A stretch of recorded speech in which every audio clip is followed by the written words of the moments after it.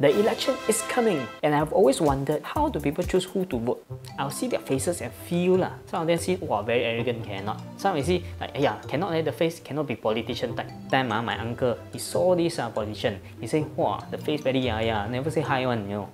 This one cannot vote. Read social media lah. Everything post there is correct one. You go and read what they say. From there you know what to do already. During the last election, I just went with my gut feel and just voted. This election, I'm going to fulfill my duty as a citizen better. I'm going to research on the politicians and really understand what they have done or what they have contributed in the parliament. So what can a member of parliament do? I am an MP. I say hi and I shake hands. That is my job. According to parliament.gov.sg, MP acts as a bridge between the community and the government by ensuring that the concerns of their constituents are heard in parliament. So basically they share what they have seen in their constituencies and feedback to the government. For me, I prefer my MP to look at the bigger picture and be able to plan for the future. They should solve problems from the root rather than just scratching on the surface. In my constituency, I know that there are more male pigeons than female pigeons. I would like to ask the minister, how come?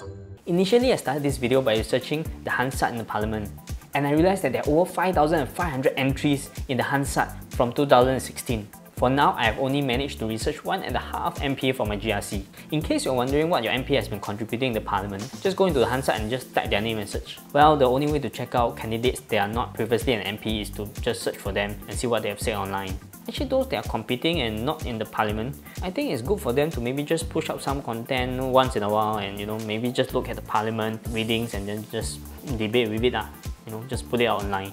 At least people will know what you stand, how you stand, or what questions you can ask or what you can contribute in the parliament if we put you there.